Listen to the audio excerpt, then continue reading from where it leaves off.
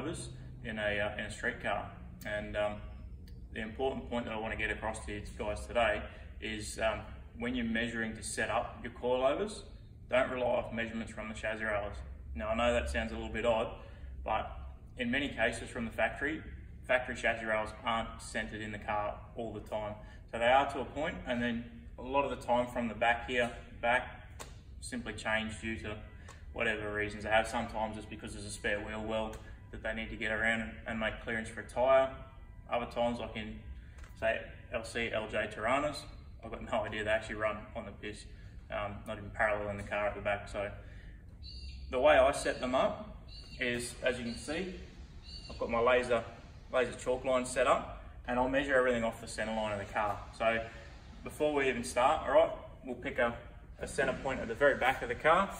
So remembering the earlier video, take a couple of measurements because you don't know the history of the car.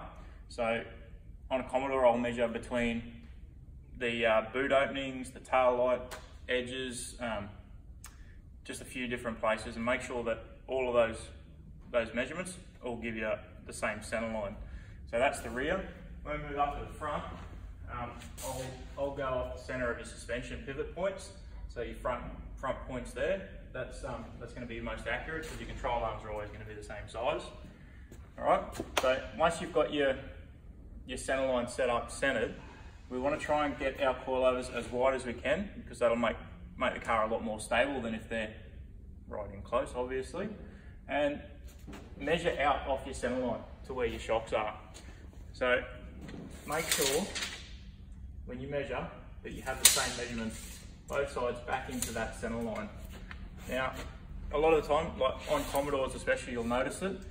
These are dead center to our center line of the car, but they're not the same distance off the chassis rail. So that's because on the back of this one, they had a spare wheel well here, so they've blended their chassis rail to come out further to clear the spare tyre. So don't measure off the side here and make them the same because your shocks aren't going to be centered in the car. And you know, that can lead to all kinds of funny stuff on the street. It's not a great deal, but I like to make sure I'm the same. So I'll bring the camera forward and I'll show you the difference between the rail, and you'll see what I'm talking about. All right, so at the top here, we're about 32 mil off the chassis. We go to the other side, exactly the same measurement, and we're around about 70.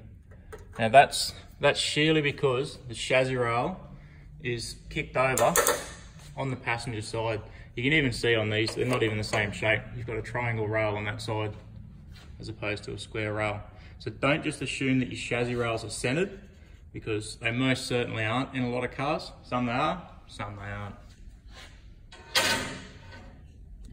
We'll take a quick little walk around to the Tirana and you'll see exactly what I mean. All right, we're back over that little LC that's being built. Driver side rail is straight.